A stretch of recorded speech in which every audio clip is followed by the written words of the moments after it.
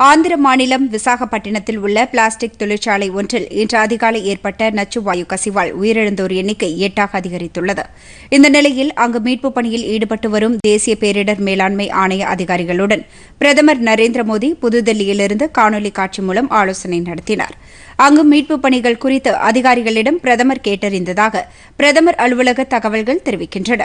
மேலும் இந்த ரசாயன ஆலை விபத்து குறித்து உள்துறை அமைச்சக அதிகாரிகளுடனும் பேரிடர் மேலாண்மை ஆணைய அதிகாரிகளுடனும் பிரதமர் கேட்டறிந்ததாக அந்த தகவல்கள் மேலும் கூறுகின்றன. விசாகப்பட்டினம் ஆலை விபத்து குறித்து மத்திய அரசு தீவிரமாக கண்காணித்து வருவதாகவும் தகவல்கள் மேலும் கூறுகின்றன. முன்னதாக தேசிய பேரிடர் மேலாண்மை ஆணையத்தின் உயர் அதிகாரிகளுடனும் பிரதமர் ஆலோசனை நடத்தி விவரங்களை கேட்டறிந்தார்.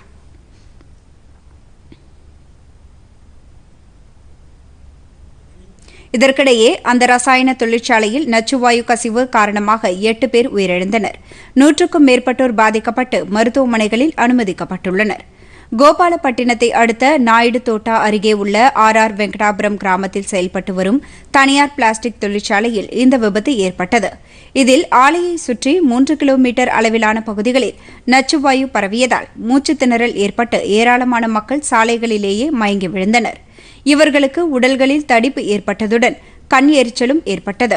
இதுபற்றி அறிந்ததும் காவல்துறையினர் மற்றும் தீயணைப்பு படையினர் அப்பகுதிக்கு விரைந்து சென்று பாதிக்கப்பட்ட மக்களை வெளியேற்றும் பணியில் ஈடுபட்டனர்.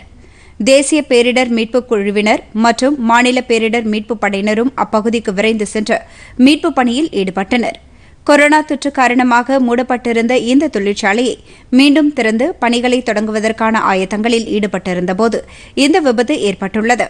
ஆலையிலிருந்து ஸ்டைரின் என்ற வாயு கசிந்ததாகவும் அதிகாலை நேரத்தில் ஏற்பட்ட வாயு கசிவால் சுற்றுவட்டார பகுதிகளைச் சேர்ந்தவர்கள் பாதிக்கப்பட்டதாகவும் தேசிய பேரிடர் மீட்புக் குழுவின் தலைமை இயக்குநர் ஜெனரல் SN பிரதான் தெரிவித்துள்ளார். இதையடுத்து பேரிடர் மீட்புக் குழுவின் சிறப்பு படையினர் அங்கு விரைந்து சென்று வாயு கசிவால் பாதிக்கப்பட்டோருக்கு தேவையான உதவிகளையும் மேற்கொண்டிருப்பதாகவும் அவர் கூறினார்.